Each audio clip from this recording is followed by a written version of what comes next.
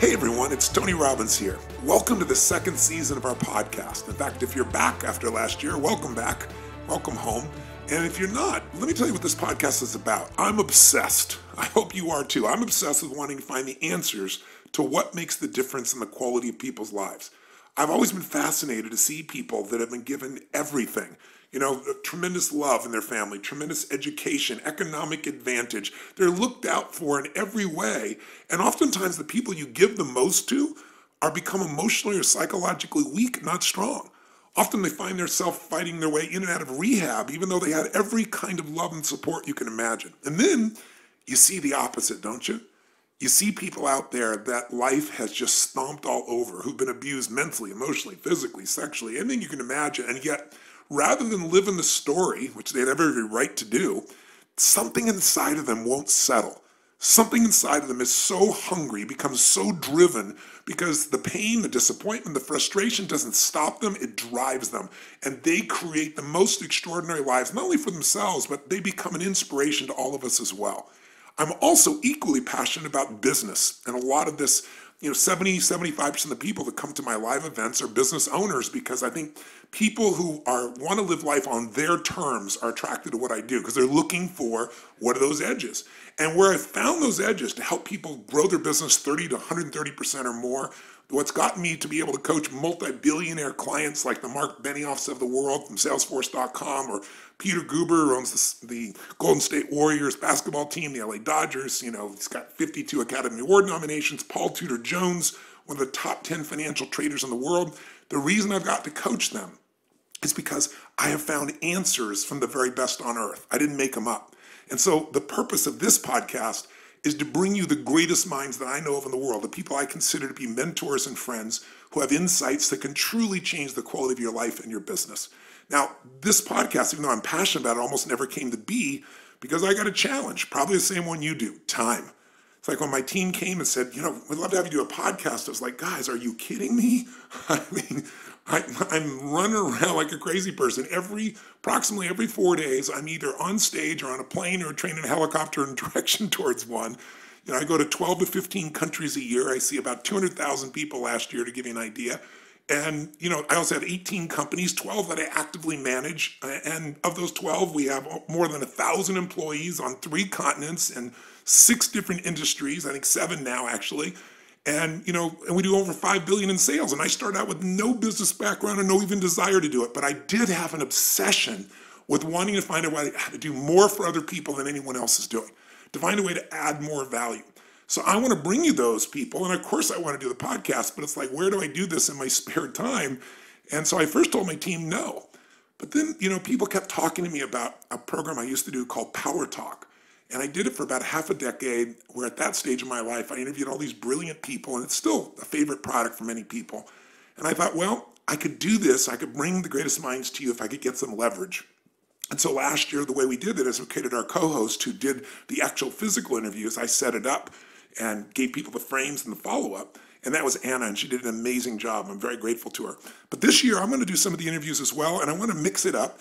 And I thought, who better to do this than my own personal right arm, the woman who I pitch and catch with every day, woman who's one of my best friends on the face of the earth, and for Bonnie Pearl, her best friend on the face of the earth, and somebody who literally knows what I know. She's the person, along with Diane Adcock, who runs my creative department. Mary Buckite is her name, or Mary B, as she's affectionately known. All the different partners and employees and associates we have all over the world. Mary is the person that we're constantly brainstorming together to figure out, how are we going to take this message and tighten it? How are we going to strengthen it? How are we going to get through to people here in China, different than people in Australia? And so we literally have times we travel the world together with our mission, and we have times that it's 24/7, those nights, those all-nighters as well. So I thought she would be the perfect person to do this, because there's also not somebody who knows me better, knows my thoughts, can help me extend this and get this information to you, but also not anybody on the face of the earth that I respect or love more as well. So with that ado, let me introduce to you, and I should give you her background for 1 second, then I'll introduce you to Mary.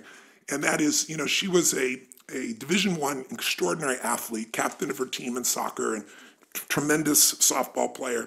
And then she left that to go to work with ESPN, and literally she launched so quickly. They gave her some of the most important interviews. One of the first interviews she did was with a young man just coming to the NBA called LeBron James. So they gave her some really interesting and challenging pieces. And then after 8 years there, she left to go work with a gentleman who's one of the world's great adventurers, who literally explores the earth everywhere.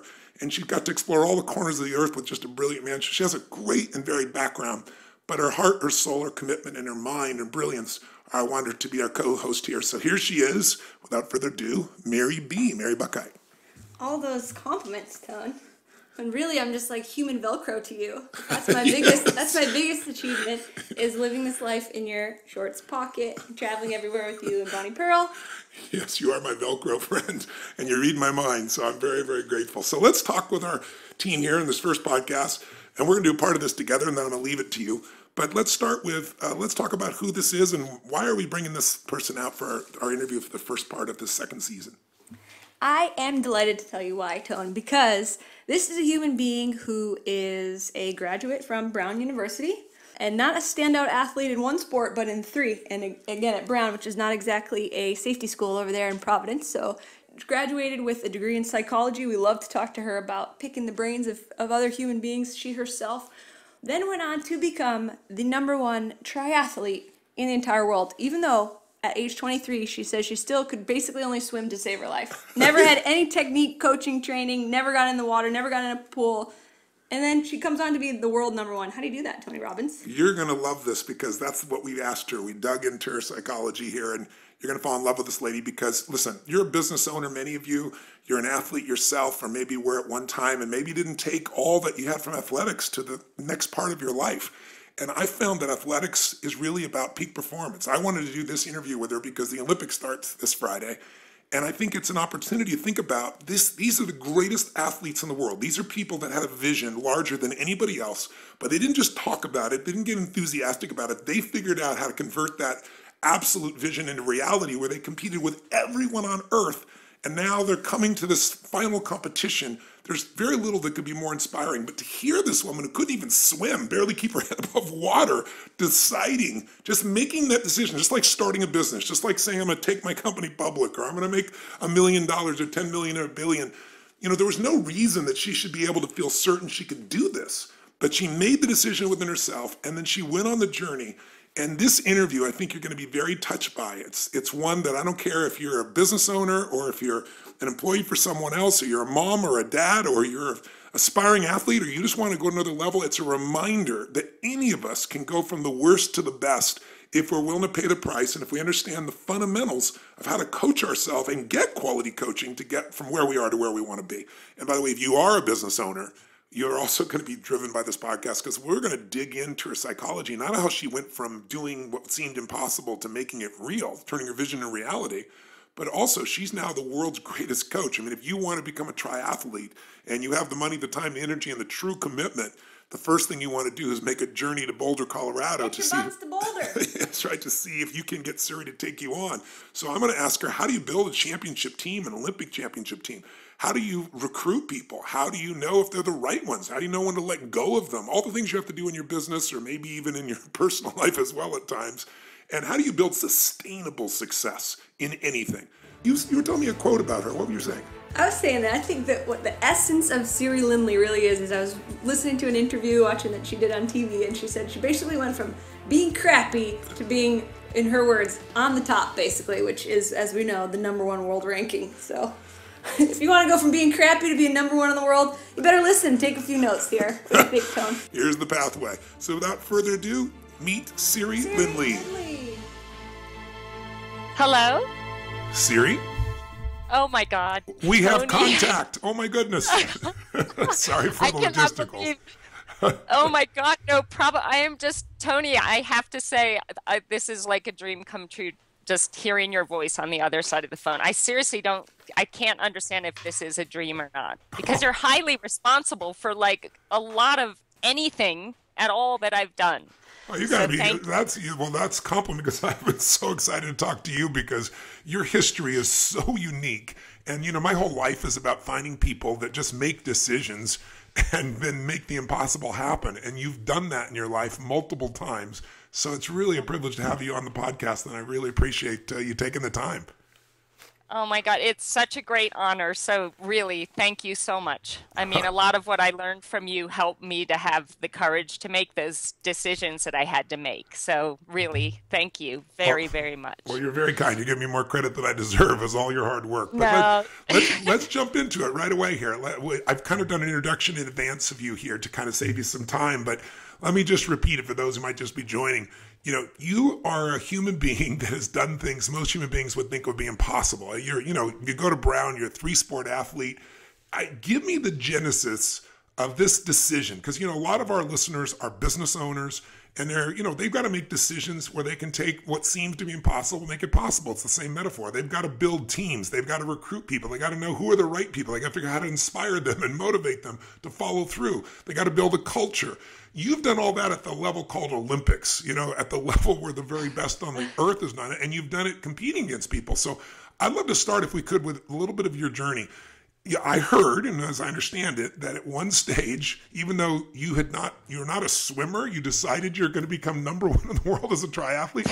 Tell me how this comes about, and tell me the role that maybe coaching played along the way, because I know you had a pretty extraordinary coach. Yeah, well, in the beginning, so I had been a three-sport athlete, field hockey, ice hockey, and lacrosse at Brown University, and I loved it, and that was amazing. But there was something inside of me, I think, that I've always kind of doubted myself, and I've always been afraid and a little bit insecure. And I think part of my journey was that I needed to do something that was going to show me what I was capable of on my own without a team around me. Like as a team, you win a game and you know that you were a part of it, but you don't really know how much of an Yeah. input you had towards that win. And so when I learned about triathlon, I had a friend that was doing a triathlon and she asked me to come watch, and I had no clue what it was. And I showed up and I saw all these people of different ages and different sizes and different abilities. And I just thought it looked like the most incredible challenge. These people pushing them to the limits just to find out what they were capable of. So I started training for it, but I didn't know how to swim. The only swim I'd ever really done was swanning with my mom, which is like keeping your head out of the water because she has this beautiful blonde hair and she didn't want to get it wet. And so she'd just like do breaststroke with her head out of the water. So when I got in the pool the first time and I had told my friend, look, I really want to do triathlon, she took one look at me and thought, oh God, this is going to be a big project. I didn't really tell anyone how far I wanted to go or what I was dreaming of. But as time went by and I had been training for a few months and I was a complete disaster basically in all three, I just knew, in my heart and in my gut that I had to do this and I had to take this as far as I could possibly go. And I told my mom that I wanted to be the best in the world. Which is crazy. She kind of laughed at me because she had seen me practicing. Um, so When your mom doesn't first, believe in you, it's not very promising. exactly. So that was a little scary for me, but I thought, no, I'm still going to do it. And I flew out to Colorado. I'd been living in Massachusetts at the time, and I flew all the way out to Colorado because I wanted to do a race where no one knew me.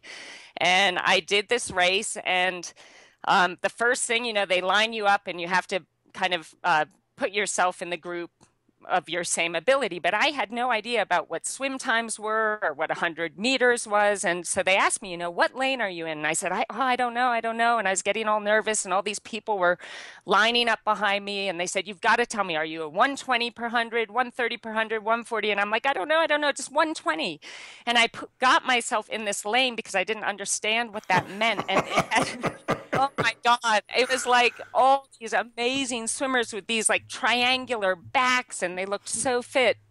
But I was such a dork at the time, and I still am, that I was so eager to have my best race that I just stood right up at the front of all these, gods with these triangular backs and started the race in front of them and got absolutely pummeled on the swim. And it was just like, it was the scariest thing, but it was awesome because after about half this swim was done in a pool, and so I was just getting pummeled every time they went by me. But the great thing was that when I was only halfway through my swim, they were all done. So I actually had the whole thing to myself. I was just so excited. My mom standing on the side of the pool with my spandex pants, which, again, terrible mistake. I'm trying to get in my spandex pants and I'm all wet. So I get on my bike and I'm hammering away on this, heavy 100-pound bike, but loving it. And, but people are looking at me funny because I'm grunting and groaning and obviously don't know what I'm doing. And I get off on the run, and I was thinking, okay, I'm used to this. I run up and down a field in field hockey and lacrosse. I'm just going to do what I do out there. And I was just doing these flat out 100-meter sprints as hard as I could go, to the point that gagging and I'm huffing and puffing. And I covered the whole 5K like that, just these 100-meter sprints followed by a gag and didn't notice a thing. I crossed the line. I was just so thrilled. And my mom was there. She had packed up everything in the car and she's like, okay, let's go. And I said, wait a second, the awards are at 1:00. Like, we can't leave now. And she looked at me like, oh my God. My daughter was like, of course I didn't get an award. I was literally, probably last place. And I got home that night.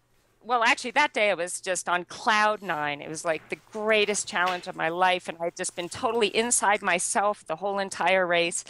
But that night I got in bed and I closed my eyes, and suddenly all the disgusted looks on the people's faces, like watching me, like, oh my God, why is that girl even trying to do this? Like, look at her, that's so embarrassing. And oh my God, she's got a spandex pant halfway down her leg and the other one up by her.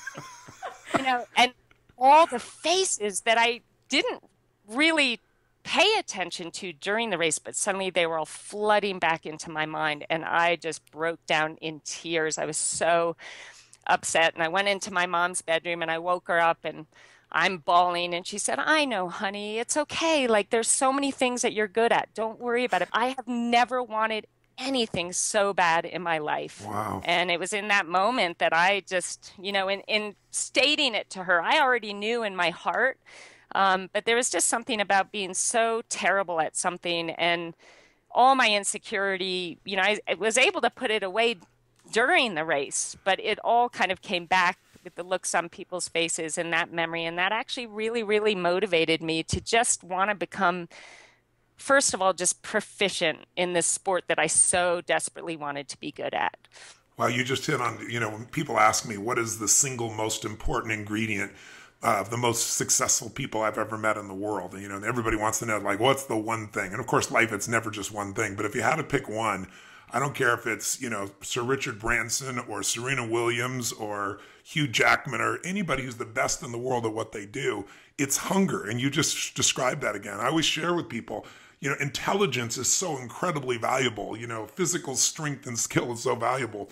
But there are a lot of intelligent people who can't fight their way out of a paper bag. It's that hunger that makes you just go far beyond anything you can imagine. Where does that hunger come from in you, do you think?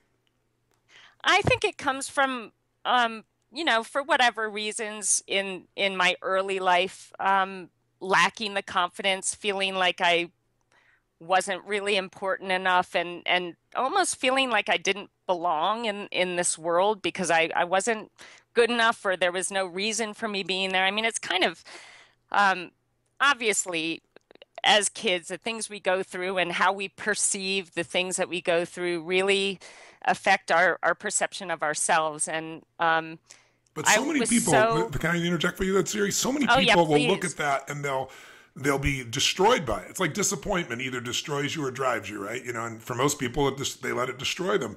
What is it in you that, in spite of all that pain, and I understand the pain that helped to drive you, but why did you convert into drive as opposed to giving up, which is what most people do? I think I was just so desperate to feel good and to feel safe in my own body and to feel like I belonged. And I was just desperate to be happy. I wanted something different than the way that I felt. I was so uncomfortable in my own skin and so uncomfortable in the world that I was in. And I didn't want to live that way anymore. Like I knew that there was a better way. And sometimes, unfortunately, you watch people like I have a sister who I love so much, but we went through the same stuff growing up, but we made different choices. You got And, it. and Yeah. sometimes I feel guilty in a way that, I've been so blessed in my life, but I do feel that it is a choice. You have to make that decision. I don't want to feel bad anymore, It's beautiful. and yeah, so that's where the hunger came from. And it was more just, I mean, first and foremost, wanting to just appreciate and like myself, Yeah. So, and yeah. feeling safe. Because I didn't really feel safe, in my life anywhere else. And I at least wanted to feel safe in my own skin. Wow. I think, for women especially, most men have no clue. I ask men very often in seminars, how many of you have been worried for your safety at one point in the last 6 months? And usually I get three hands, maybe five hands in a room of 8,000, 10,000 people. I ask women, how many of you have had a concern for your safety in the last 6 months? 99% of the room raises their hand. And so it's interesting that you converted this. So what you felt, this sense of, is it the strength that gave you the safety? It was the sense of mastery? I'm just curious. I think, I don't know that I went into the sport saying this is what I'm going to get out of it. Got it. I know that at the time, I was living my life out of a place of fear all the time. And I think the biggest transformation in me throughout the whole process of doing the sport was that I started really loving what I was doing because I was gaining confidence, Yes. and I was, doing something that was making me feel good about myself. And so then I started focusing on living my life from a place of love, if that makes Oh, sense, that's and beautiful. saying, I'm gonna be afraid, I still get afraid, but I would rather just take steps towards, doing the things that I love and trying hard and being productive and being proactive and focusing on the things that I love and having that be the major theme in my life and keeping the fear at bay, you know? You're saying the fundamentals that are true to be a champion in a sport, but also be a champion in business, to be a champion in your own life. I mean, facing fear and then finding a way to find your passion or what you love so it grows. But you didn't love it to start with. You just had the drive to start with. Tell me, if you would, I know you had a very special coach. Tell me the role the coach played, and did you ever think this is going to be impossible? I mean, you made this decisive decision, but tell me a little bit about what the road was like, the training road for this, because most people, I think, overestimate what they're going to do in a year, and they underestimate what they can do in a half a decade or a decade or a couple decades in life and in business. So, you got to put the time in. But tell me, how did you find your coach? How important was your coach? And where was your head at? And what role did the coach play? Because today, you're one of the best coaches in the world. For those that don't know it, if you want to become a triathlete and you have any intelligence and you ask around, you're going to find a Boulder man or woman to be trained here if you can. And you can hear by Siri's mindset and attitude, how much people love her. She's beloved in the community besides being respected. Some people are respected but not loved. You're respected and loved. And it's so obvious why, getting a chance to talk with you right now. But tell me a little bit about your coach. Yeah, Siri, I'm going to pop in here. It's Mary B. And Tony and I listened to a previous interview last night with you. And I was touched when you told someone else, you went from, quote, being crappy to, quote, on top, basically, that's another little glimpse into your humility. On top, basically, you didn't say it, but you were world #1 2 years in a row. Being crappy to world #1. What did Brett Sutton have to do with that? Well, okay, first of all, thank you so much. That's like the greatest compliment of my life, and I'm going to save that forever. You're So so thank sweet. you. And I'm just so lucky that I just really love what I do, and it's such a privilege to be able to work with these amazing athletes. I think I want to mention, if you guys don't mind, my first coach was a huge part in kind of laying the groundwork, and then I'm going to get to Brett because, yeah, he was just Perfect. amazing. And perfect for me. But my first coach, Yoli Cassis, this is when I decided I'm moving out to Colorado. It's the triathlon mecca. I was no good at this point in time, but I'm going to take every step to make this happen. And I moved out here. And what I loved about Yoli, she was so passionate about the sport. And her take on me was, I want to train you. First of all, knowing that you as a human being are far more important to me than you as an athlete. And she always Wow. kind of, It's like in business. stressed the fact that like who you are as a human being is way more important than anything else. And I really love that because I really believe, I think some athletes, there's kind of like a fear of success because they don't feel like they deserve, to do well, or there's something that limits them in that area. And I really feel that her influence on me in wanting to really focus on being the best person I could be, first of all, and then being the best athlete I could be, was a really great way to, give you that comfort that, you know what, I've been the best person I'm capable of being. I've worked my butt off, and I deserve to do well, to have that faith that you really believe that you deserve to do well. So she was just amazing. And when I went to train with Brett, oh wow. I mean, he's a special person in that he is just brilliant in getting into the mind of the athlete. And I'd been doing pretty well. I had a New Zealand coach, Jack Ralston, that I'd been working with for a couple of years, and I was trying to make the Olympic team in 2000.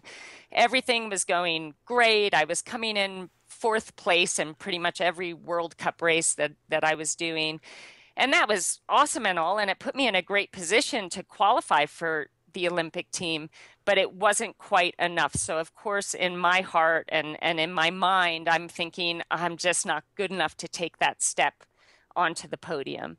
And so I started, well, actually, I should tell you that the Olympic trials came along and I was the second ranked American, and everybody thought it was going to be a sure thing that I made the Olympic team. And I'd moved to Australia and lived like a monk for 6 months all by myself in an apartment. I was on this kick that I thought, I'm going to be my strongest if I know that I've done all of this on my own. There's no support You're one team. of us, Siri. You're one of us.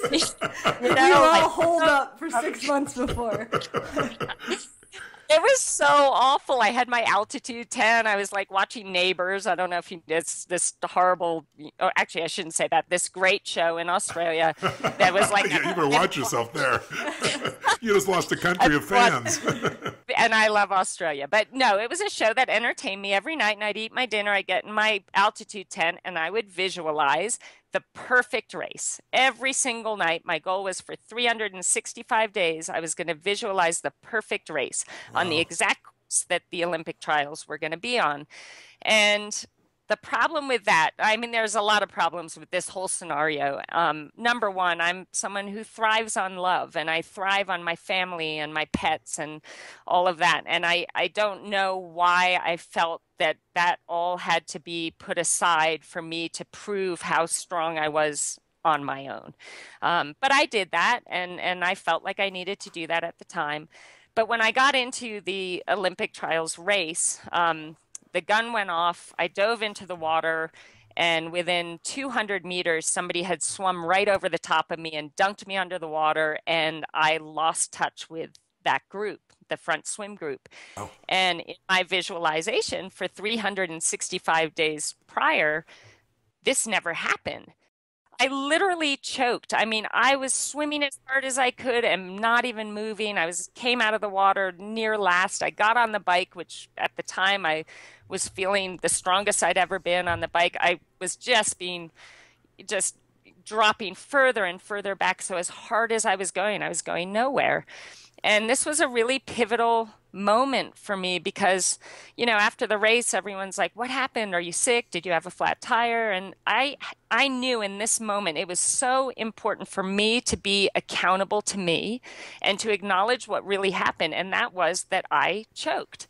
I had made this race the be all end all for me. It was everything I ever dreamed of. Was just purely focused on me and making the team, and it was too much. And, it just got the best of me, and I froze, and that was my Olympics. I didn't qualify. Well, I qualified as an alternate, but I wanted so much more than that. But I think in acknowledging what happened, that really allowed me to move forward. If I had tried to fool myself and make up an excuse as to why things went wrong, I think I just would have, I wouldn't have gotten any better.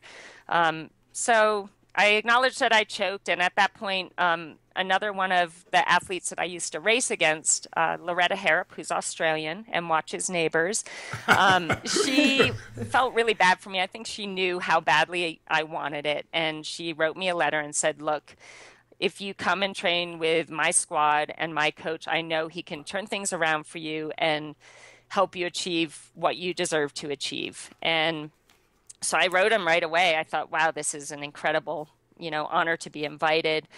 And I wrote him, and all I got back was, I'm, you need to get here in 1 week to Switzerland. I'm the boss. I'm going to think for you. And, I don't know, I should have it in front of me to read it. It was very powerful. It was very scary. And so I flew home to the United States and literally, packed my bags and moved out to Switzerland to train with Brett Sutton.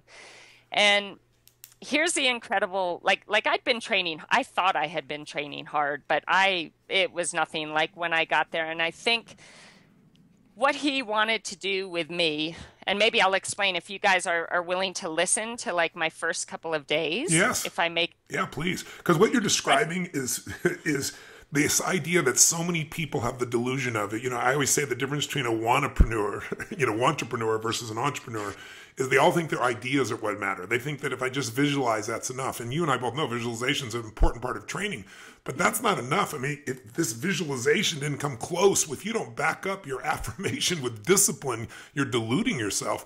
And it sounds like this entered you into a whole other realm. And every business person I know usually gets into business with the purest heart, with a clear visualization, with a great dream to help and save the world, or bring a product or service there and make a difference.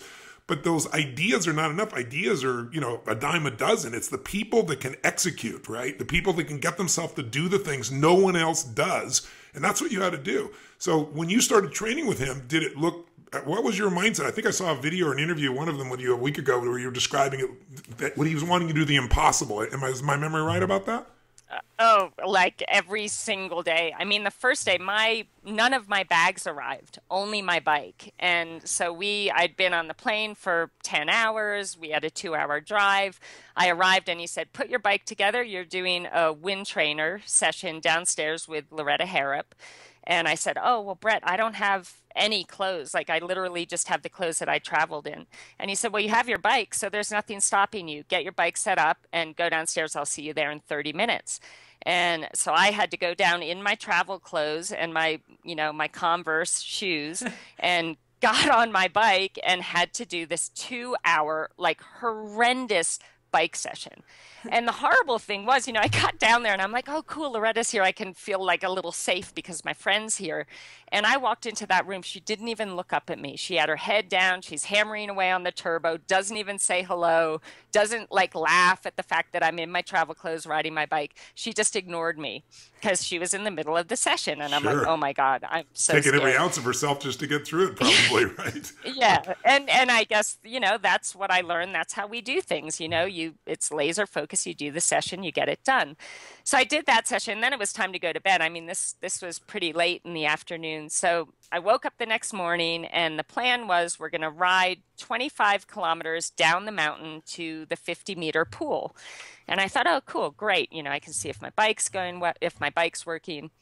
We drive down to the pool, and I had been used to swimming maybe 3,000 meters a day swimming, and I thought I was doing a great job. Well, we did 6.5K, so 6,500 meters that day. It was all hard. Everyone was faster than me. And I thought, oh my God, I'm going to die. But I was like, okay, I can have a nice breakfast after this. We're going to drive home and I can relax. And so we get out of the pool. I shower, I get changed. I come out and I turn to Loretta and I'm like, where's Brett and where's the van? And she said, oh no, we ride home. This is our bikes, our transportation. We ride home. And I'm like, oh my God. Up that mountain. And she said, yeah, don't worry about it. Go with Jane. She sucks. Go with Jane. So I'm like, oh God, like this is just crazy. But I'm like, thank God I can go with Jane. And Jane apparently sucks, which is a terrible thing to say. I must say she's a little bit harsh. But so we start riding up the hill and Jane proceeds to kick my butt. I mean, she drops me within 5 minutes and I'm like, oh my God, I can't even keep up with Jane, who supposedly isn't very strong. So we ride 25K back, and that took, about an hour and a half because it was just up this huge mountain.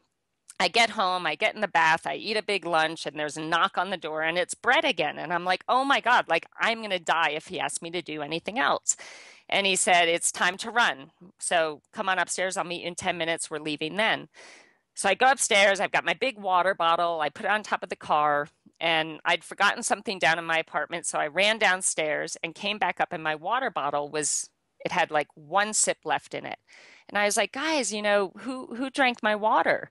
And Brett said, you don't need that. You should have drank enough in between sessions. You're not allowed to have water during sessions. So I'm like, okay, oh God. So we get back in the van. We go back down to the bottom of the hill, 25 kilometers. And he says, okay, everybody out, lets us out of the car. And he said, I'll see you back at home. And we had to run up that mountain 25 kilometers on the same day when I had done more than I've probably ever done in one single day. So I got home that night eventually, hours later. And now when I look back, I think, oh, I must have felt so exhilarated, but I was like terrified. I'm like, this is my first day. There's no like getting over the travel. Like he's just giving it to me. And I called home to my mom and, she answered the phone and all she could hear on my side was, and I was just crying on the other side of the phone. And she said, listen, if you can't hack it, come home, but just do your best and see how it goes. Well, so that day, we basically every day after that was nearly exactly the same kind of a challenge that seemed so impossible and scared me to death where I'd be shaking before the session. But each day I was able to finish it and I was able to accomplish whatever task he laid in front of me. And what was so brilliant about that was that what he was doing is he knew that every day he was scaring me to death. But he also knew that every day I stepped up to the challenge and I did what he asked and I was successful in overcoming that fear and making it happen. And I tell you, that was just the most powerful thing I could have ever received from that experience because my problem was I didn't think I was tough enough. I didn't think I was strong enough or, brave enough to make these amazing things happen. But over a 3-month period of time, I was proving to myself through his guiding me that I could. And that was incredibly powerful. So I'm very grateful for the experience. Siri, one of the things that you just outlined for me was an important distinction that I want people to have, which is so often in life, people don't begin something because they just don't believe it's possible. Something inside of you wanted this. You had this hunger that in spite of your fears and your uncertainties pushed you through. But one of the things I try to tell people is a belief is a poor substitute for an experience. Right? You had your beliefs about what was possible, and then you get a hold of the right coach and he gives you some experiences. Now, to your credit, most people would give up. You just continue to push yourself through, but you develop more and more, not just physical muscle and speed and strength, but the mental side has to have been a transformation. How would you describe the difference between you today as a human being, as an athlete, as a coach, compared to what you were like before you went through that transformation with him? I just feel like such a different person on the inside because I'm happy to live in my own body. And I mean, the mental side of things is just, it's so critical. And for so long, I was just self-sabotaging, in everything I was trying to do. I was self-sabotaging, not to the point where I wasn't trying and giving 100% effort, but where I would let myself fall into bad patterns of, doubting myself or thinking too much about what everyone else was doing and, not keeping all the focus on me. And I think now, just like what you were saying, I believe that if somebody wants something bad enough and they're willing to do all the work necessary to make that something happen, that anything is possible. And I believe that with all my heart, because I'm living proof of that. So I'll never doubt. This is the whole reason we wanted to interview, because you are because it's so rare. Most people who become athletes are such extraordinary athletes, at least early on, people see them as such. or they've been training in a sport for their entire life. They don't make it all the way through college and then decide you're going to shift sports to one where you don't even know how to swim. It's just like, I mean, you are such a delight in this area. There's this quote by Michelangelo, and it's, I saw the angel in the marble, and I carved until I set it free. Yes. And as a coach now, I use that quote every time I'm thinking about taking on an athlete that wants to be coached.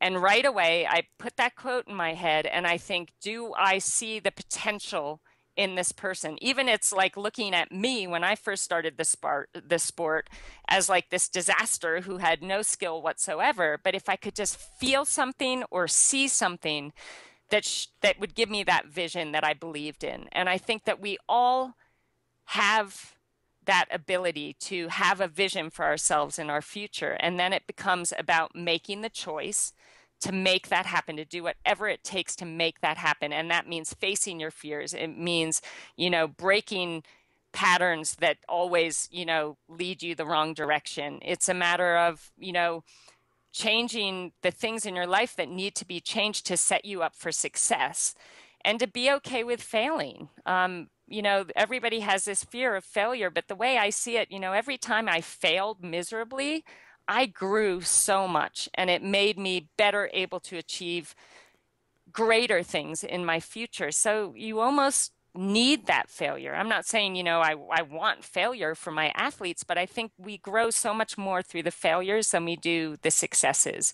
And so being okay with failing and understanding that that's, 2 steps back, 3 steps forward, is crucial. What you're talking about is exactly the same for the business owner. That's, their capacity to be able to face their fears, their capacity to step back up from all the disappointments, their capacity to, compete in the marketplace and lose and still get back up. I mean, you and I both know that's everything. But I think so many people relate to athletics, but they don't relate it back to their own lives very often. They just look at you as this super extraordinary human being. But you're bringing up another question that I want the listeners who own businesses or are part of anything. One of the things we have to do is decide who we're going to spend time with. And in business, we got to decide who we're going to hire. And so, what do you think that he saw in you there back in Australia that was making him willing to bring you on, even though, quote, by your description, you're a disaster? He must have saw something else. And what is that thing? If you're looking for someone, you're going to decide you're going to commit to coach them. You're going to bring them into your company, so to speak. How do you know they're the right person? What criteria? What are you searching for? When you say you feel that spark, tell us what that looks like. What do you think he saw in you? Have you ever asked him? And what are you looking for to make your choices about who you're going to bring into, your family, so to speak? Yeah, so I finally asked him actually after I retired. I said, Brett, why in the world would you take on someone like me? And he said, Siri, I was watching you do a race in Australia. You were in probably 42nd place, and you're in the last 400 meters of the 10K run, and you were absolutely killing yourself trying to catch 41st place. Wow. He said, I saw that and I thought, I want to coach that girl, because it's that hunger. And and I guess he felt, the fact that I was in 42nd, that I didn't just think, oh, my race is over, this stinks, I'm in 42nd place, but it was like, no, I can be better than 42nd. Yeah. I want to go for 41st. Yeah. And so it's that hunger, and it's that, that desire. I think, I tell my athletes when they go out to do the biggest race, of the year, like the Ironman World Championships in Kona, I say, all we want today is for you to go out there and try to be better than you were yesterday, and to race your race and be the best that you can be in as many moments as possible. And if they do that, success is inevitable, because you're not thinking about, oh my God, I'm halfway on the bike and I'm in, 20th place, my race is over. You're just in the moment. You're making the most out of every single moment. You're executing to the best of your ability. You're staying positive and enthusiastic, and you're just looking to have your best performance on that day. So as far as, taking on athletes, I think some of the crucial characteristics are having that hunger, having that passion, having a really solid work ethic, having respect for their teammates. And actually one of the most important things is having that appreciation for this amazing opportunity that they have to train at this level, to race at this level, the fact that we have, two arms and two legs and we're able to swim, bike, and run, having that appreciation for the everyday and all the things they're able to do every day. Because I think that's key. It's feeling like what we're doing is actually, it's a great privilege to be able to do this. I know what was my main motivator in races after I started training with Brett, and something that changed, how I went into races. I had been feeling so thankful for these incredible gifts, and those gifts, not physical gifts, because I obviously didn't really have them in the beginning, but the desire I had and the willingness to suffer out there and the willingness to push myself to my limits and the opportunity to do so. And I felt so grateful to whatever God you believe in or whatever entity you believe in. I felt so grateful. And what I was so desperate to show my appreciation for that to the entity that I believe in, that I said to myself, the best way I can show my thanks is to go out there, and when the gun goes off, I give it everything I have, that I am recognizing my abilities and my talents and my gifts, and I'm going to use them to the fullest to celebrate them and show how much I appreciate the fact that they're mine. And that changed everything for me, because it wasn't about, I have to make this team, I have to win this race, I have to make a paycheck. It was about, I just want to show my thanks for what I've been blessed with or what I've worked hard for, and the fact that I'm able to do this. And I really actually, now that I'm able to be a little pickier in choosing who I want on my team, I want that kind of perspective. And it doesn't make anybody weaker. It doesn't make anyone, less tough or less relentless out there. It just is a much more positive environment to work in. Plus, I believe. You know what you do is you become proud of yourself as a human being. So often you hear people talk about, I have no self-esteem because of what people said to me when I was a child or something. And I was like, It's so convenient you remember those things and you forget the good things. But here's the truth. Someone could tell you your whole life you're beautiful and you're magical and you're skillful, and you can still not believe in yourself. And someone can tell you you're a total piece of you know what, and you can say, screw you, I'm going to show you who you are. We're not controlled by what people have told us. The only way to have self-esteem, which I hate the term, but inner pride, is to earn it. And the way we earn it is by pushing ourselves beyond anything we think we're capable of, which is why I wanted to interview Why You're So Beautiful. Coach John Wooden, as you probably know, is one of the greatest college basketball coach in history. Won 10 out of 12 NCAA national championships, 88 games in a row, and with different players. It's not like the NBA, right? Every year you're losing some of your players, the college players. And I interviewed him, and I asked him one time, I said, I interviewed him about 4 times over my lifetime. And I did the last live interview with him, which was very touching. But the bottom line is, I asked him, I said, which team is the one you're most proud of? And it was interesting. I thought he was going to tell me the team of Kareem Abdul-Jabbar, and the one that most people know is the most famous team. And he named a team I'd never heard of. And I said, why? And he said, because Jabbar and those guys were wonderful. They were champions. But he said, they did really well, but this team maximized their potential. He said, I always taught these young men from day one that there's only one way to know whether you won or lost, and it's not looking at the scoreboard. He said, because there are going to be days when the other team may get lucky. There may be days when you get some bad calls. That's just part of the game. So there's only one way to know. And he said, the way you're going to know is if every single moment in that court, you ask yourself, I gave every ounce of my soul for every minute I was on that court, then you've won. And he said, if you do that every single time, you don't focus on anything but giving everything you have, he said, more often than not, you're going to have the highest score. He said, but most importantly, he said, you will know what victory is. If you got the highest score and you didn't give your all, you lose. He said, the way I taught these men is what we give, we keep forever. What we fail to give, we lose for a lifetime. And I think you've really lived that. I'm inspired by you personally. I think you're just such a beautiful soul. I just have to say, and I'm sure everyone listening is inspired by you. You are the perfect example of we are the creators of our lives. We are not the managers of our circumstance if we're willing to push through the pain, the suffering, the fears, the limits, and if we're willing to be in a position where we really have something that we really want to serve larger than ourselves, something we want to achieve, something we want to give. Phenomenal, truly phenomenal. Truly phenomenal. And I gotta say, just listening to you guys, I can't tell you how much, Siri, as you talk about how you recruit your athletes, how much it reminds me as someone who works for Tony. It's like talking to Tony, like all these little isms that you have. Just when you told the story about, if you called it choking, but owning it. And it's like, that's everything. If we screw up around here, the first thing that Tone will tell us, any of his employees, is take accountability, own it, and grow from it. And even just, Siri, watching you telling all your athletes when they get in the pool to have a purpose for practice, not just recording junk miles. And it's like, we don't have a flash meeting, we don't have a conference call, we don't have anything without Tony saying, know your outcome. Like, what's the point if you don't have a purpose, if you don't have an outcome, if you don't have a point? And then lastly, of course, the human factor, just talking about people seeing you not just as an athlete, but as a human being. And I think, it's again, Tony, one of the things that you do so well with your employees and in recruitment is just, these people are human beings at the end of the day and at the beginning of the day and all day long. We're still human beings. We still put our Converse on one shoe at a time. So just remembering that human factor, and it's remarkable, the similarities here. Siri, you're also just so touched by humility. I'm sure everyone listening is, but it's a rare thing, unfortunately. A lot of athletes, as they get better, they lose that edge. And I think it's probably what makes you such a great coach is that same caring that your first coach had for you as a person first, you clearly have for your athletes. And I can't compliment you enough. And that's really what's missing in so many companies. Richard Branson has always said to me, he said, Tony, it's your employees first, right? Then you go to your customers, and then it's your shareholders. And that's got to be the order in business as well. And I think when people fall in love with their clients or customers, when they decide they want to do more for them than anybody else, when they become as committed to that, being number one only happens in business when you find a way to do more for others than anybody else is doing. When you add more value, the value that people really desire.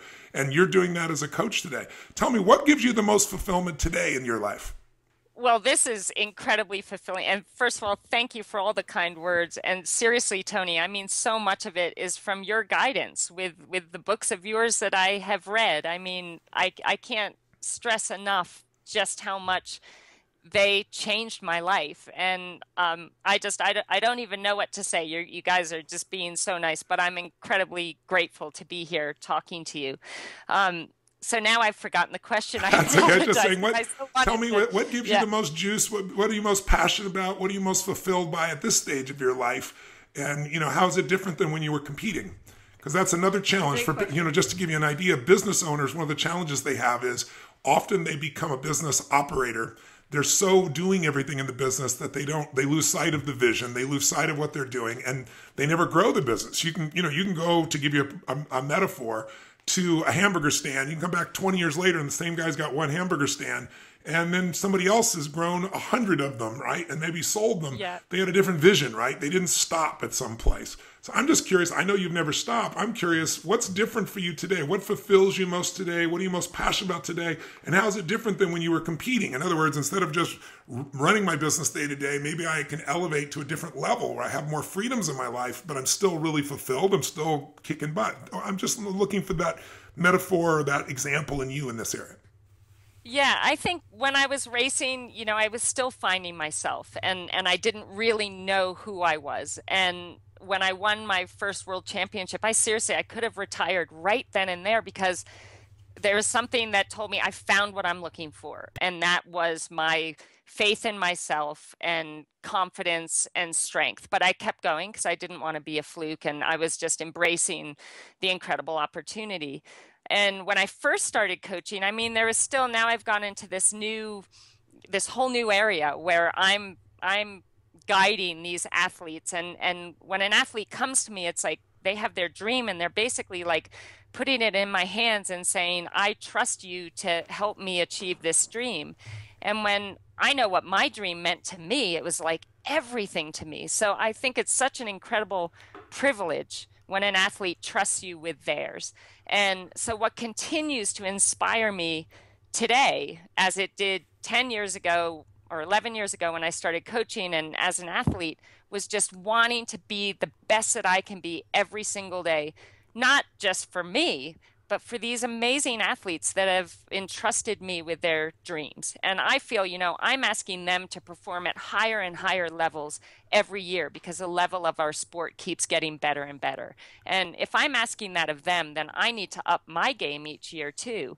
And so I get passionate about learning and passionate about, studying different sports and reading and, trying to find ways to strengthen myself and what I know and how I can do things. So that constantly inspires me. Siri, I gotta say, you and Tony are like brothers from another mother. Everything that you're saying, I'm laughing over here. I have to interject because I'm like gonna crack up. Tone, there's not one day that Tony doesn't like learn something or read something and he's like, I gotta share this with everyone. And you're like, oh my God. I mean, to be seen as a possible like cousin of Tony's, wow, like that's the ultimate compliment right there. But I think as an athlete, the big thing as an athlete was that I hadn't accepted who I was fully. I came out as gay when basically after I retired from the sport. And that was really hard to carry around this secret and to try and be something that I wasn't. And then, I met my now wife, Rebecca Keat, and fell madly in love with her. Oh, and that's who's awesome. a friend of mine who's also just as wonderful as you. I have to just say, I'd be remiss if I didn't say what a doll Rebecca is. She is, we had known each other for 15 years, but obviously, we were at times in our lives where we didn't even really look at each other in any way except, wow, I just love that girl. She makes me happy. She makes me laugh and, can't wait to see her at the next race. But when she asked me to coach her in 2012, we started working together, and it was really scary for me because I'm someone who, I have very strict boundaries with my athletes, and I had always learned and thought, never ever cross that line with somebody. Love messes with anything you believed before. Even your monk life. Oh my God. But we just started, somebody put us in the same house together. And I had always said, I will not live with an athlete. So no matter what, I'll live in a tent, but I cannot live with an athlete. But one of my athletes at the time said, look, you're going to be upset with me, but you have the whole upstairs and you're sharing a house. And I'm really sorry, but it's with Rebecca Keat. You have totally your own space. So I was, not that happy about it, but I didn't really have a choice. And I just had long talks. I just got to know her really well. And I tell you, we just fell so madly in love. And when we realized that that's what was happening, we had to sit down, and she said, I'll retire. I won't do the sport anymore because I want to be with you. And I said, wow.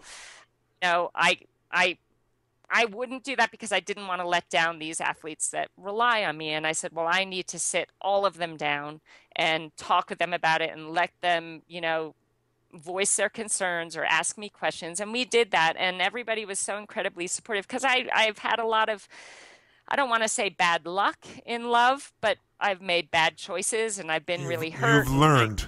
That's what it's called. Unfortunately, that's how we all learn. We don't call it the losing team around here. We call it the learning team. And that's my favorite thing. You're either winning or learning. So yes, I totally agree with you. And I really had kind of almost come to the point where I'm like, I love my life. I love my job. I love my animals. And I don't need to find anyone. But when you find a love, and this is a love that even a 4-year-old kid, I can remember thinking about, God, I don't know if I actually consciously thought these exact words, but it was like I wanted a love where I felt safe and I felt appreciated and somebody that made me happy. And I just never had that. And I almost thought that it wasn't possible. But as Beck and I started spending more time together and falling in love, I thought to myself, you know what? This is something that I thought was just a fairy tale, and it's presented itself in my life. And not only do I need to just be so thankful and go, full on and allow myself to love this person, but I want the world to know, because this is something that, I thought was a fairy tale and is actually happening in my life, and I want people to know. And so when we got married, we sent out a tweet or a Facebook message, and both of us were a little scared to lay this out there, but I tell you what, there was not one person that said anything negative, and they were all so supportive. And I think that when the people around you that care about you and appreciate you and know that you're doing your best in life, they just want you to be happy. Exactly right. And love is love. Love is love. Yeah. And she's the greatest thing that has ever happened to me and has brought me such a confidence inside, because I don't know how to explain it, but her love has made me stronger, and that's made me a better coach. and that's made me a better example for the athletes I do coach, and I'm so grateful for that. So another thing I'm just so excited about is being married, which I never thought I would be, and being Wow. able to share dreams and goals with someone who is so motivated and so passionate about life, and we share all the same, dreams and loves. And so that's something I'm very grateful for. And I think it makes a point too. I think sometimes people in business or people in sport, they think that it has to be all about work or all about the sport. And if they do anything else, it's going to lessen their power in that area. I think I've found that the more I kind of take care of myself too, Yes. the better coach I am for my athletes. That the times when I have just been all just fully, it's all about them and I can wait, I'm not going to take care of myself. They come first. I'm actually doing a better job now because I'm taking care of me and I show up at work, excited and creative and clear in my head. And I just feel it makes you better at whatever it is you're doing in your life if you really are taking care of yourself too. It leads to a confidence and just an inner power that really does get noticed with the people that you're working with. Okay, you couldn't have a better life story. First you figure out that you're the worst in the world at something you at least think. You then figure the journey and how to become the best. You then help other people to become the best at what they do. And in the end, you get the love of your life. Get the girl. Get the I girl. don't know what to say if I wasn't crying my eyes out over here, Siri. Jeez.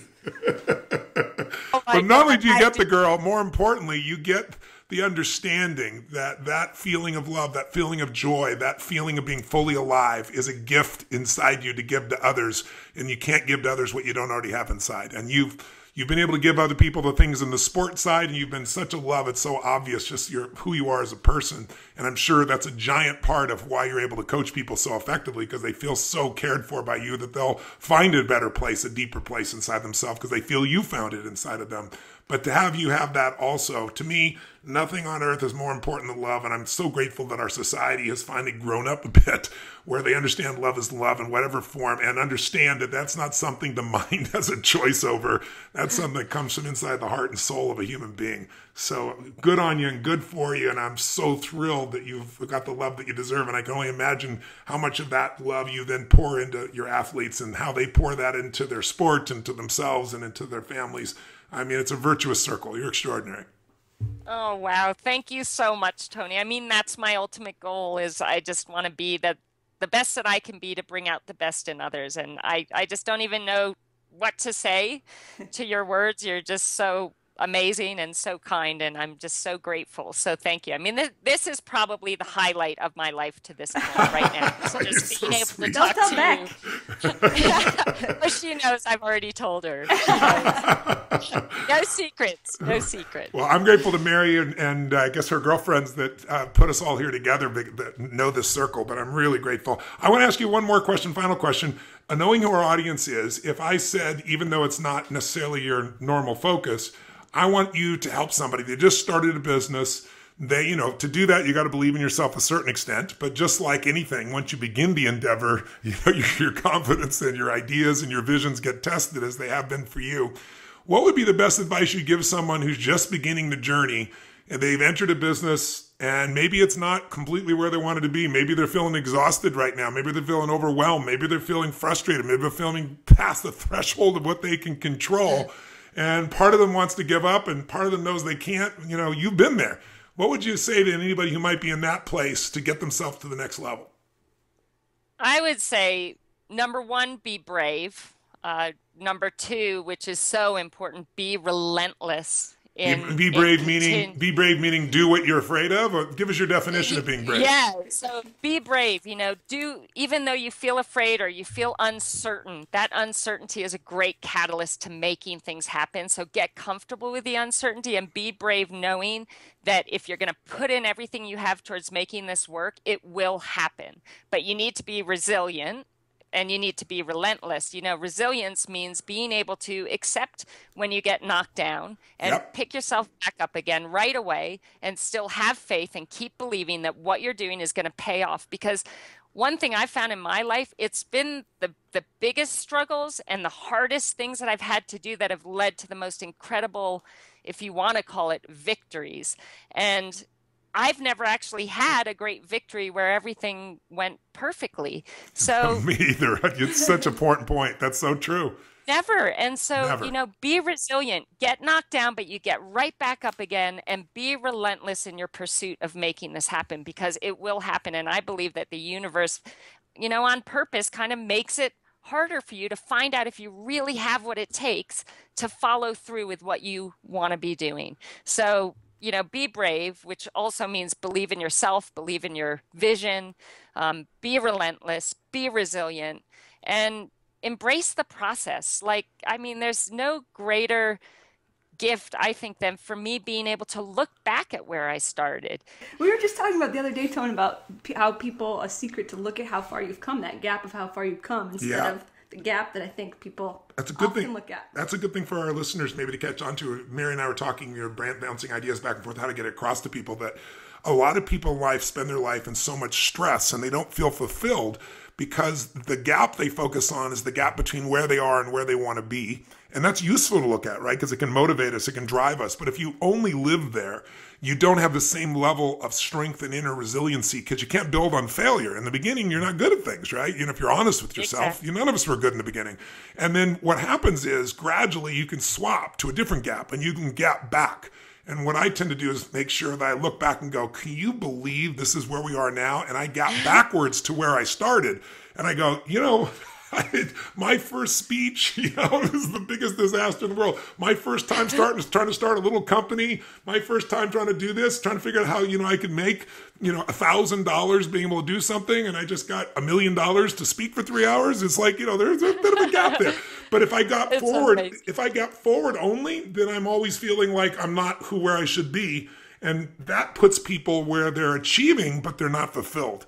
And I think what I have left this conversation with you, Siri, is, besides even more respect for you and even more love for you, is that you have figured out achievement and fulfillment. And I think that's the piece that business owners, athletes, average human beings have forgotten. Our society promotes to achieve, and we push so hard to achieve. And a lot of people get there and then they go, is this all there is?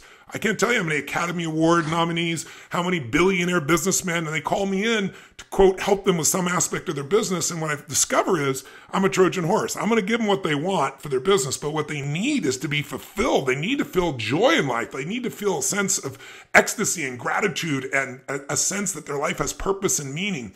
And what you've managed to do is not only achieve, but you've managed to also find that deep level of love and fulfillment and purpose.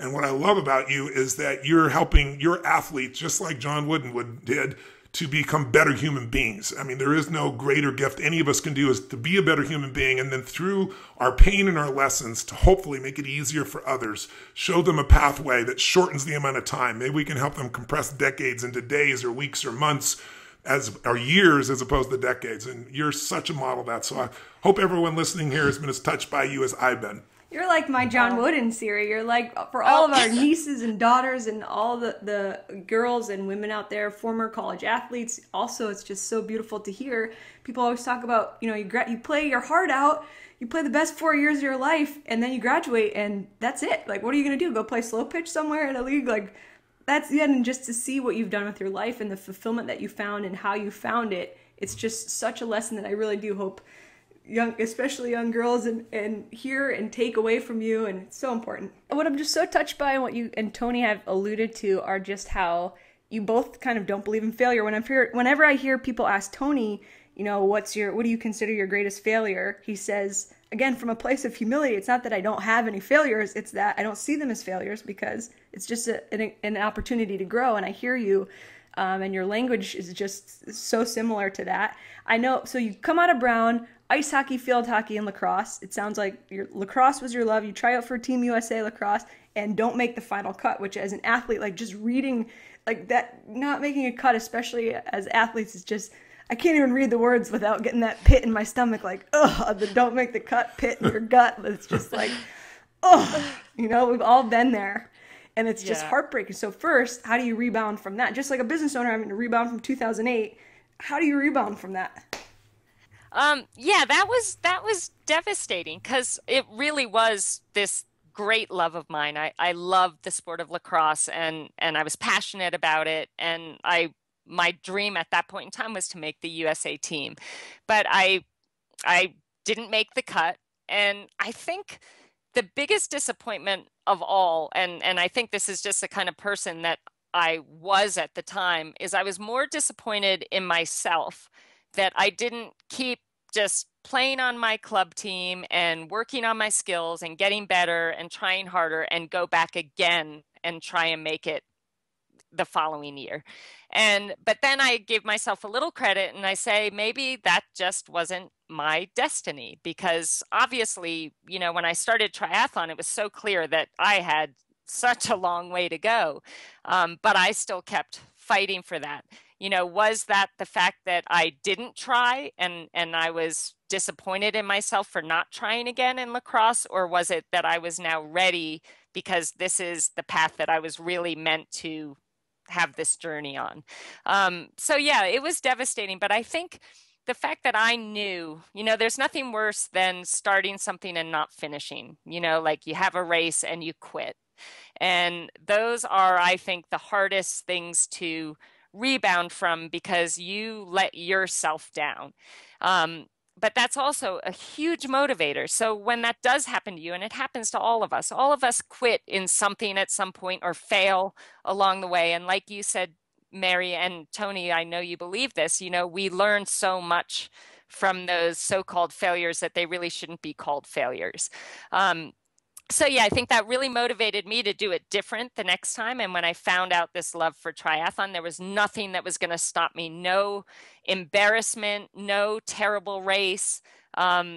Nobody saying, oh, you don't look like you could be a triathlete. Nothing was going to stop me. I was going to stay the course and be relentless and be resilient and make it happen. So again, I think not making the team was one of the best things that could have ever happened to me. You're a better woman than I, Siri, because I tried out for the USA baseball team, made a bunch of cuts, didn't make the final cut, and my way out was, at the time I was writing a story for ESPN about it, so I kind of rationalized, like, after crying my eyes out of like, oh, I didn't make the final cut. Then I was like, fine, I'm just going to be a journalist, which led me to you, Tony. I'm so grateful. Yeah. I'm grateful for that path. You find the right path. You find the path that you're meant to be on, absolutely. One way or another. Oh my God, and you're doing amazing things now. So that was like meant to be. And look at the amazing stuff you're doing now. So yeah, you put me to shame in a lot of ways, trust me. I just wanted to ask you about your Polo Sport Ralph Lauren sponsorship that came, as we look at kind of the arc of your life from this standout college athlete, and then you moved to Worcester, Mass, which I have been to, and I'll tell you what, it's not the most scenic place in Massachusetts, the state that I love, but you moved to Worcester, Mass to work at the YMCA, and then down the road you're getting this sponsorship opportunity from Ralph Lauren, so you just, again, like the arc of that, the heroic kind of build up to where you are. But still, even that had its challenges, and maybe you could speak to that a little bit. Absolutely. Well, I had moved to Worcester. I actually had been coaching field hockey and lacrosse for a year at Princeton University and then a year at Lehigh University. And my move to Worcester was actually because I had a lot of friends that were gay that lived in Worcester. And it was the only place where I felt kind of safe and felt like I had a little bit of a community of people that I could be me and just like talk freely about who I was. So I got this actually amazing job at the YMCA. And with that came a lot of really down to earth, amazing people that supported me and supported my dream of doing triathlon. So that all was just a brilliant gift.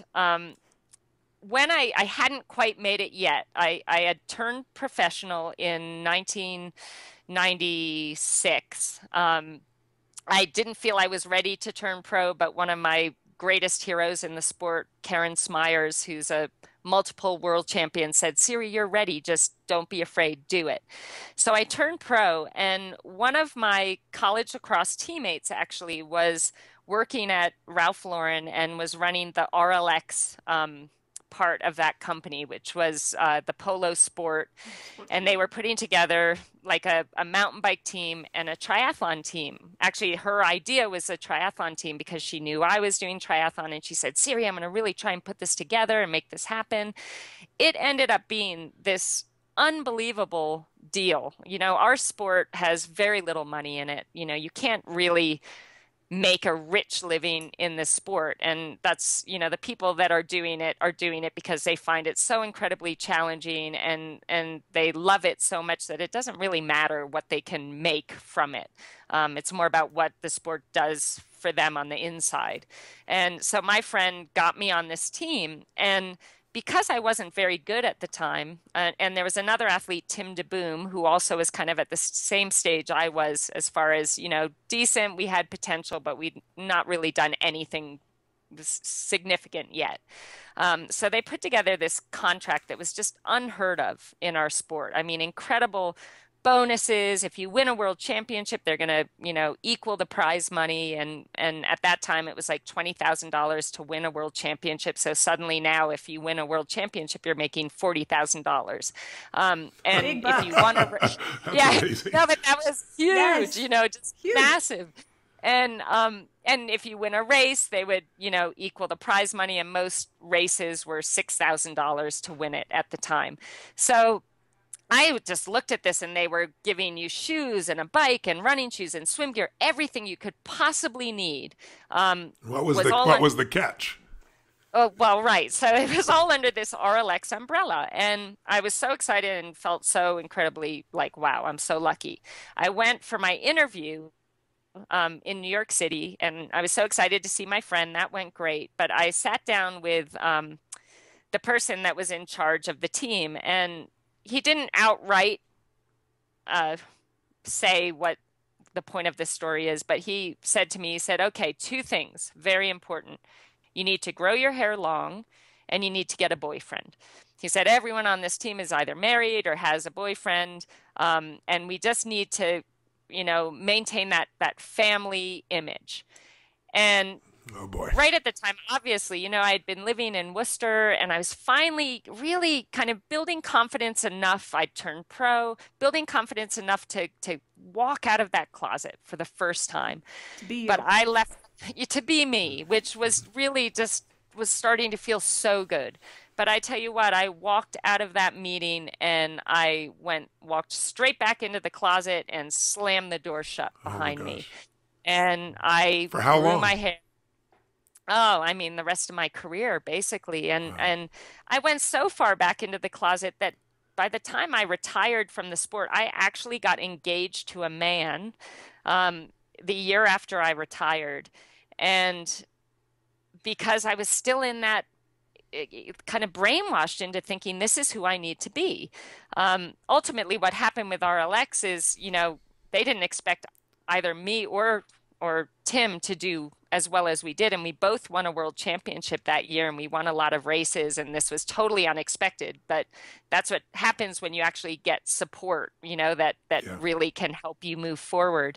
And they, after that year, the following year, they said, oh, there's a clause in the contract where we can, get out of this agreement whenever we want. And they actually sent that to me in November. So that kind of meant that going into the year where I was the current world champion, I had no sponsors. So Wow. that was hard as well.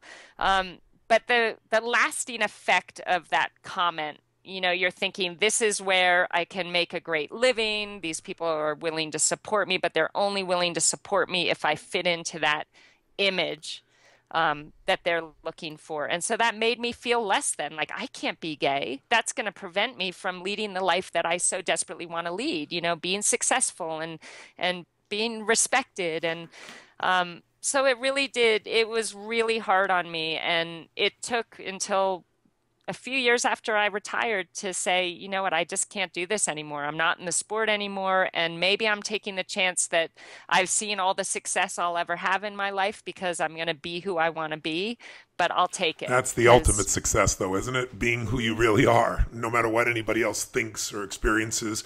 I mean, what would be your advice? I mean, this just kills me to see human beings who, have to hide who they are And unfortunately, more and more in the United States and other parts of the world, we're seeing a change. There's plenty of parts of the world where, you can put to death for something of this nature. It's just, human beings being human beings. It's insane. But what would your advice be here today to someone who is struggling with, coming out? Would you do it the same way again, after 10 years of, going backwards? And would you go through that? Would you step up? What advice would you give? And I can't wait to hear it, Siri, because I have to say I sat in Tony's Unleash the Power Within seminar in 2006. That was my introduction. And there's a process where you write down your limiting beliefs, the Dickens process. And Tony kind of tells a story of his previous limiting beliefs of, everyone, the generalized limiting beliefs of humanity. Either I'm too young or I'm too old or I don't have enough money or I don't have the resources And for me, I was sitting in there and you write it down in your notebook and then you share with the person next to you. And I remember thinking my biggest limiting belief, or one of them, is I'm gay. I can't be like this to either my family or my future employers or and then I was I can't even write this in my notebook because after I write it down, I'm going to have to share with the guy next to me. And I don't even know if I am really ready to have this be a conversation. And I think it's just when you have that struggle of I don't even know who I am. It feels it doesn't feel so esoteric to say I don't know who I am when you're when you're so strong-willed, and I am too, that there's a part of me that's screw it. I'll just marry whoever they want me to. It's not even in a lay down or a concession, but it's just if it's the achievement. It's if this is what's going to help me achieve this, then sometimes I think we just kind of go blind, and it's just you force it one way or whatever. I don't know, Siri. What would you say? Yeah. Well, you're so right. And in a sense, we're rejecting ourselves in that moment and pretending to be something that we're not. But I would totally do it differently now. But I think that it was so important that I did go through that because, I think it's my duty now that I am where I am to share that with people that are willing to listen. And I think that my story can hopefully help other people feel a lot more confident in being who they are. Because one thing I found, and you can even see it in amazing people, Ellen DeGeneres is someone that I just look up to. And once she came out. Yeah, we love Ellen. She's a dear friend. No, stop it. Oh my God. Well, she's just my most favorite celebrity in the world. But to see her, she went through that. She came out, she lost her TV show, went through kind of, I imagine, a tough time, but look at her now, and I feel that when we accept ourselves for who we are, and when we decide, you know what, I'm going to celebrate who I am and be who I am and not let anyone tell me that they don't agree with it. I feel at that point, when you're willing to give yourself that kind of credit and have the courage to be you, that you can achieve so much more. And so in my being able to share this story, I feel I kind of I achieved some great things, thank God, in the sport, and I worked hard for those. But I feel your possibilities in your life and what you're capable of achieving become so much greater when you are free and you can be you and you can be authentic and you can, really give all of yourself to the people you choose to have around you and the people that you are, sharing life with. So I think so maybe I wouldn't change the way I went through it, but but I like being able to, I'm writing, actually my book is coming out in September. And one of the things I really wanted to put in that is that how we were in our past doesn't have to be our story forever. You may be in a place that you're not proud of. I wasn't proud of the fact that I was completely in the closet and literally brainwashed myself to actually get engaged to be married to a man when I knew I was gay. But,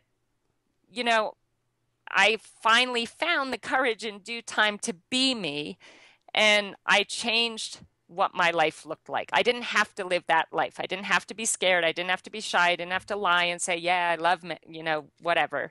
By being me, I felt like I suddenly had way more ability to achieve the things I really dreamed of. Doesn't it really free up energy inside you that now can be redeployed? The energy that's constantly monitoring to try and make yourself safe or make yourself be in the right place. My experience is, Doesn't it unleash that energy for other things? It completely unleashed the power within me. Like seriously, honestly, it takes, and for me, I'm generally a pretty anxious person, or at least I really used to be. And yeah, having to hide and having to think about what you're saying to this person and how you talk to that person, it's exhausting. And when you finally free yourself of those chains, it's like, wow, I just feel like completely revived and rejuvenated and like I can achieve so much more. And you just have to stop caring about the critics and say, you know what? Like it doesn't matter. I want to be me. I want to be happy. I want to be healthy. I want to be able to be everything that I dream of being. And you can't do that if you're hiding from yourself. Yeah, it's so true. So many times people say to me, I just don't know how to love myself. I know I need to, but I can't. And I always tell people it's hard to love yourself when you're not being yourself.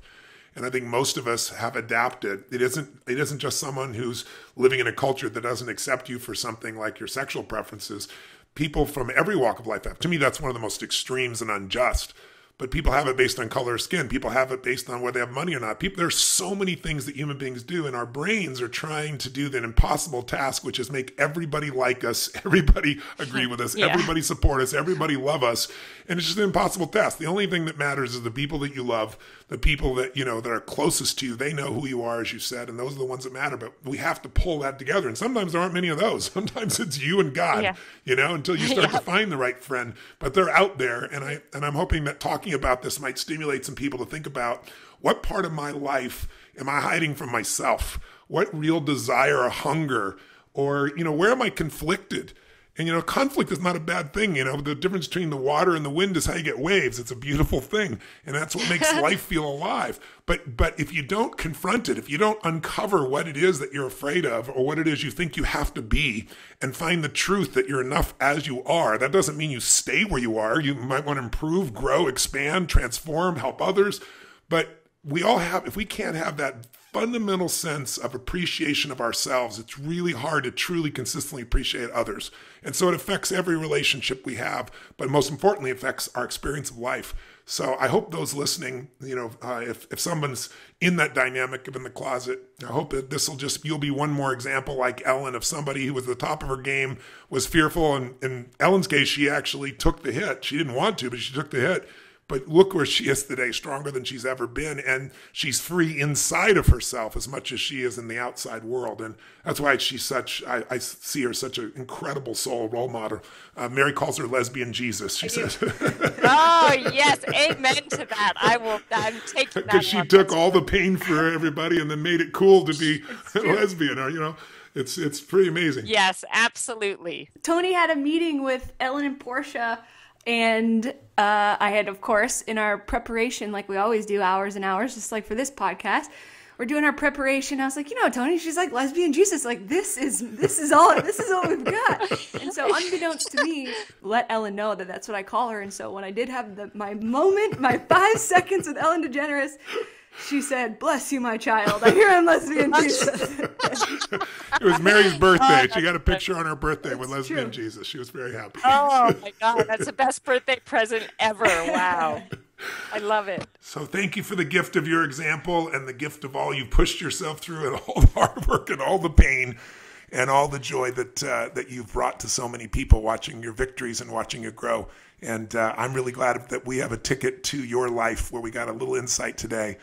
It's really touched us and inspired us. Oh, well, thank you so much. It was such an honor, and thank you for your continual inspiration and leadership. I mean, you've changed a lot of lives, and I'm one of those lives, so I really am thankful. Tony and Mary, it's so awesome to meet you, and I really hope that I can hopefully inspire some people out there. That would really make me happy.